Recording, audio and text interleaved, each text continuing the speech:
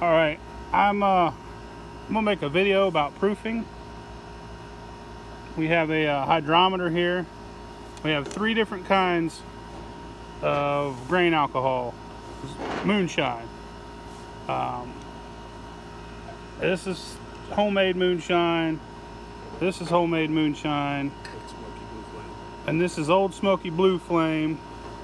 This is some stuff my cousin bought. It's 128 proof. We just put it in this jar so we could have a little sample. So we're gonna call this J, and then we're gonna call this M. So and then we'll just call this Blue Flame. We're gonna see what the alcohol proof is on the hydrometer. So basically, we take the hydrometer out. We fill this tube. We want to start with the Blue Flame so we can see if it's accurate.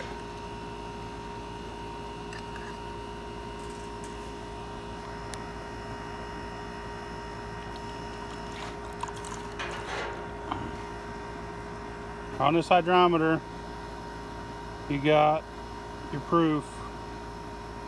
I'm trying to zoom. Then you got your whatever. We're going to use the proof here. I'm kind of new to the whole proofing thing. So we're pushing it down, let it float up. It's the Old Smoky Blue Flame. Give it a little shake. Alright, it's about between 120 and 130. So it's fairly accurate. It's not exact, but we'll take that.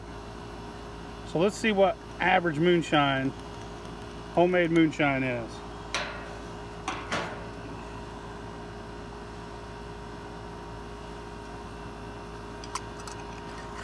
So we're gonna try J Moonshine. You might have to pour some of that back out.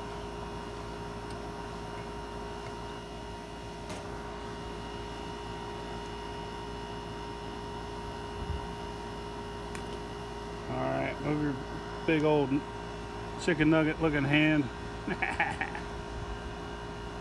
What's that at? That's at... Turn it. That's at about 80. It's 80 proof. So that's some good homemade grain alcohol.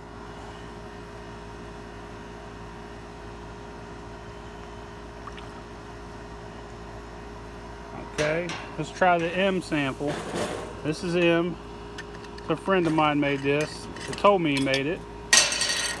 We done tested all these once. It's kind of weird.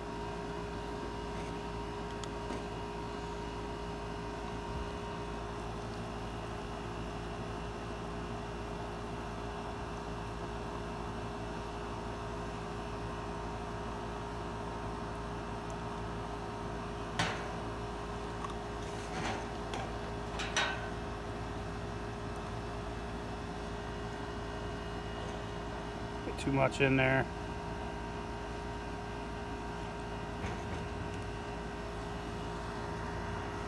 Check this one out. Spin it around. Proof. Huh. Look at that. 85. It's 185 proof. That's some hardcore shit if that's homemade. I mean, that's close to 190 proof Everclear.